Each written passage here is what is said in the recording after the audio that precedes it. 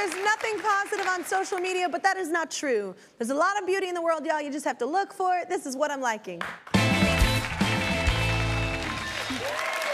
It's no secret, kids love superheroes, especially in my house, adults as well. I want you to check out these photos, though, of a 3-year-old girl in a Spider-Man costume. She's so cute, so adorable. And her mother cut 2 holes in the costume so her natural hair would come out.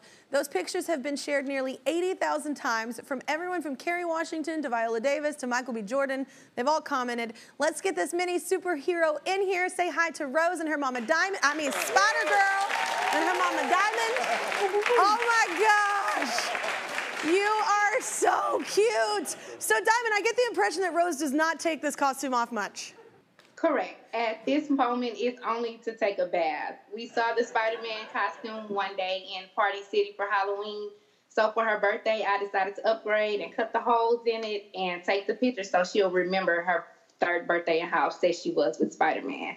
Oh my God, it's so funny. Literally, this looks like my house. Like my son will be Spider-Man and my girl will be Gwen in the Spider-Verse one. So they're literally going around just my house like all night long. So why do you think people responded though the way they have to the photos?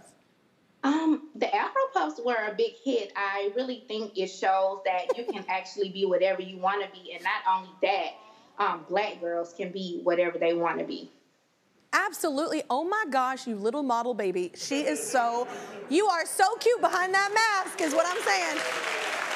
So I feel like Spider-Girl, your favorite move seems to be like kind of like the flock of, they're flying. What's your favorite superhero move? Is it this one? Can you show me your... Is that your, yeah. All right.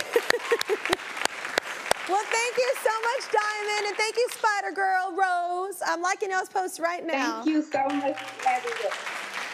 All right, that's not all. Our season-long partner, Pilot Pen, makers of Friction, the go-to erasable pen of the Kelly Clarkson Show, want to celebrate those creating fearlessly and just looking awesome. She can go. You're going to want this part anyway. So they're going to give you $1,000.